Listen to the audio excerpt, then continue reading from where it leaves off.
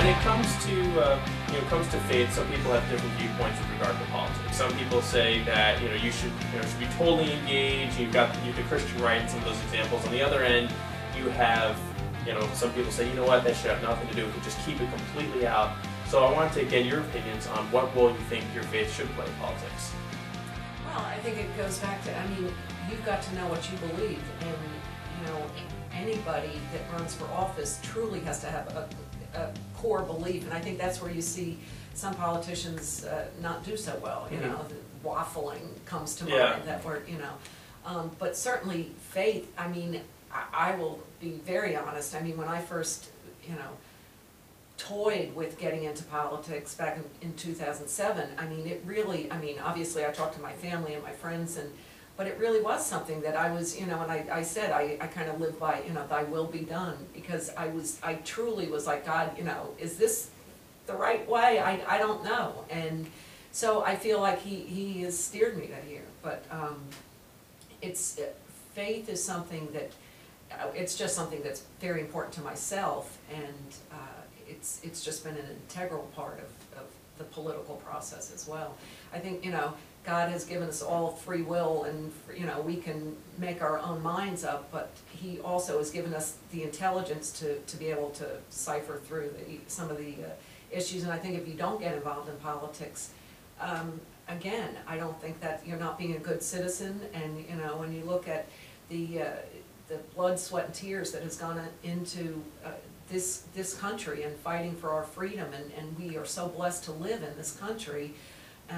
I think that's, faith was a part of it from the very beginning. Yeah. So I don't think that you can, I think it's very sad when you see how they, with politics, how some folks try to take it out completely. I think that was misinterpreted at one point. Yeah, I think that there's so many places you can go with this. Right? And my eye is getting up. But give me 2 minutes. Yeah, right. There's two sides to this. I think one is, I think a lot of people want to take faith out of our country, right, or out of our belief system, and that's so sad because our country was founded on the Christian faith. If you look at the Constitution, there was no other book quoted more directly than the Bible. There's more quotes directly out of the Bible than any other book or any other reference that they used to write our Constitution. So that's important to remember, that these were men of faith when they wrote the Constitution. So this country was founded on that.